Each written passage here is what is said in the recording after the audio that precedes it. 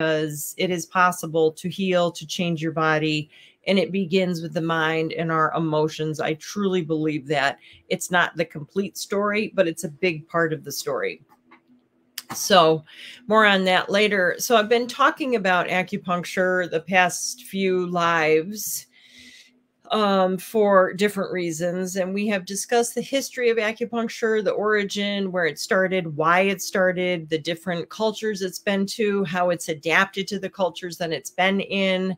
The style that we practice here in New York is called American style. At least that's what I do, which means I adapt to your comfort level, your needs, the amount of time you have. If you just had lunch, if you didn't have lunch, there's all of these things that we have to take into consideration regarding how strong the treatment is, how long the treatment is. There really isn't one set answer, right? We have to adapt to the person. We adapt to you. We're here for you to help you improve. So we've talked about the branches of acupuncture. We do cupping, we do moxibustion, we do herbal therapy, which is Chinese medicinals as opposed to like functional herbal therapy, a little bit different. We do diet, which is historically one of the branches of Chinese medicine, and Tui Na, which is the hands-on, like it's kind of like massage. It's a combination of massage and chiropractic, which is a wonderful way to get things moving in the body. And then of course we do acupuncture. So those are the classical branches of Chinese medicine. Today I really want to talk a little bit about acupuncture theory. Well, congratulations. That's so exciting. And we've had a lot of good news this week, really good news. A lot of people have come in and said that they have had a successful transfer, and it's a really wonderful way to begin the year. I do have some good news for those of you that have not had success, though. I've completed a document that I want to share with everybody about recurring pregnancy loss. Simple things you can do every day. Those of you that know me know that I say what you do every day matters most. I truly believe that. I have experienced that. That is the truth. So I created a document for recurring pregnancy loss of things you can do every day that are going to help you. Great testimonials, some good resources in there. So if you go to my website, sign up for my newsletter, and I'm going to email it out to everybody, jenniferwaters.net. In a minute, I'll put that in the chat or whatever it's called today. Okay, so back to acupuncture theory, okay? So the theory is based on the fact that we are biochemical beings. We are also bioelectrical beings. You know that, right? So the acupuncture is based on what we call channel theory. There's channels in your body. This is the throughway system in your body. This is the meridians is one way. We call them meridians. We call them channels. I call them the highway system. There's different ways to call them. If you Google it, maps of the body are going to come up with these channel systems on there. It's fascinating to look at. The theory is that the channels govern the function of the organs. So a lot of people come in and I'll say, your gallbladder is showing to be excess. And they say, well, I don't have a gallbladder. I had that organ removed. Well, the channel itself, the meridian is still functioning. So we can have problems in the channel with or without the organ. We can use the channel to affect how the organ is functioning. And sometimes the channel gets affected by scar tissue, surgery. Things will block the energetic flow on the channel that we need to unblock so that the energetic highway on that channel is open and free and moving, okay? So along these channels or meridians, there are acupuncture points, right? So one way to look at it is that there's no place on the body that is not a point.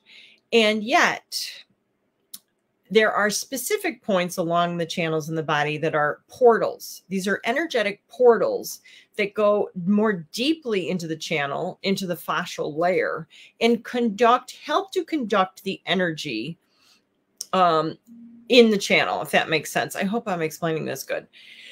So there's different ways to stimulate or motivate the energy in the channel through this point. You can use a needle, which I also call a filiform, because we have a lot of people that are needle averse, and I understand it's a natural instinct. You true needle warriors that are doing the PIO shots, I mean, it's awesome. It doesn't make it easier, right? You don't think, yay, I'm doing shots, so now I want to get needles. No, not necessarily. So you can also use light. It's my favorite way to stimulate channels and acupuncture points in the body, is using light in the form of a patch. You'll see I have patches on. I use patches every day. I love it. You can use a laser. You can use a laser pen. You can use an LED light. You can use your thumb. All right. You can use a magnet. There's nothing really that's out of the ballpark that you cannot use over the points to help what? Facilitate the energy, the bioelectrical part of your body, right? So we don't necessarily as a culture believe in the bioenergetics because it's the least tangible part of ourselves. And yet on some level, we know it's true. It's sort of like static cling. Well, we don't really think about it because we don't have it in our world all the time. But boy, once you get zapped by the sock that just came out of the dryer or whatever, you know, like, wow, I do have electricity in my body, right? So we know that it's real. It's what is keeping us alive. And you have probably heard me say this before. The zinc spark is really where it begins. When an embryo is created with the sperm and the egg, it's the first time that we see light. There's visible light that's created through the zinc spark. Now, personally, I feel it's because of zinc that there's a spark, right? Because we need the minerals, the trace minerals and the macro minerals in our body to have life. Right. So then the next spark of light, which is life, is when the embryo is transferred into your uterus. Right. And you see that spark of light. That's the second spark of light. And that is how it all begins. Right. Is with light, which is our vitality. So one of the main theories of Chinese medicine is called 5-element theory.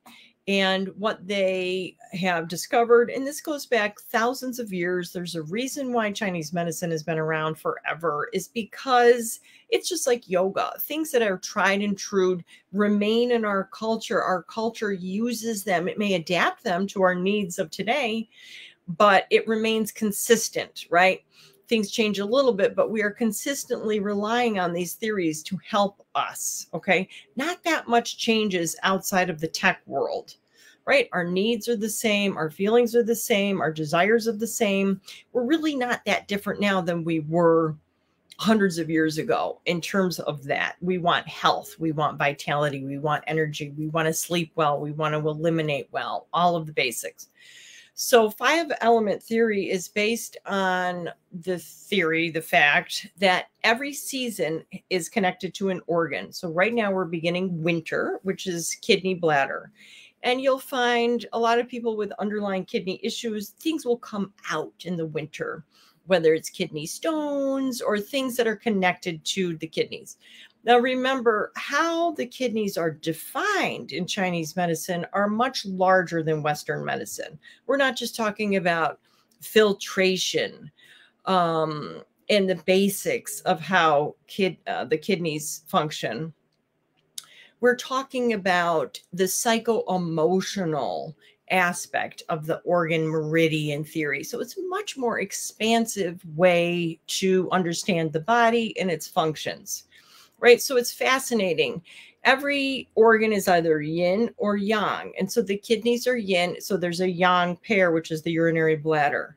So they are connected energetically. They are connected in the body. These meridian systems is actually one long meridian. So you could have an imbalance in your kidney and it will affect the bladder channel. These are channels. And sometimes it does manifest in the organ itself. It just depends. So we can use this 5-element theory to understand what the season is asking from us. How are we being recruited, influenced in order to maintain balance? Most of the people that I see come to me because they're out of balance. They're feeling out of sorts. They're feeling things aren't right. They're having an excess or deficiency of something. So we can look to this season. What does winter ask of us? It wants us to be stiller, right? Do less. Go to sleep earlier. Take advantage of the dark time. Read more. Sit in front of the fire. Do things that are allowing you to rest and regenerate yourself. You think about nature going into hibernation. It is a bit of a hibernation season, right? It is the time to get still, to meditate, to be with yourself in your interior world, to examine yourself more deeply, to see what's going on, what is imbalanced. Remember, the correction begins in the mind. So we have to create space for us to go inside of our mind to really examine what's going on. This is a time to do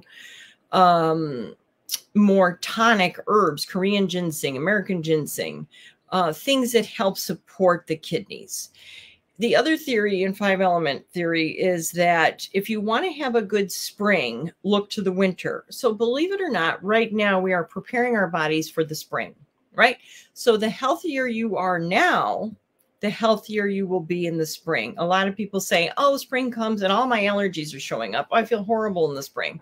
Well, we go back in time. We look, what is the winter like for you? Were you doing a lot of inflammatory things, diet, lifestyle, all of that? So there's a lot to learn in Chinese medicine theory. It goes on and on. The books, it's fascinating. It's part of why I got involved with this tradition, is because I knew I would never be bored. And that is for sure. There's a lot to learn. So next week, we're going to talk about how to maximize your acupuncture session. What can you do during that time? And then points, acupuncture points that you can do every day to help yourself, whether it's with tapping or phototherapy or pressure or laser or whatever, to work on the bioenergetics of your body. Okay, I always say, when in doubt, tap it out. All right, folks, have a wonderful day. Let me see if I can answer any questions. Oh, before I forget, I'm going to put in here, if you want to email me specific questions, go ahead and do that through, oh gosh, I wish I was better at this, putting my, all right, I'm accepting, folks. This is way above my pay grade, everyone. All right, I don't know how to put, okay, anyways, it's jenniferwaters.net. Okay, for those of you that are there, if you have questions, just go ahead and reach out to me. Okay, everybody, have a wonderful day.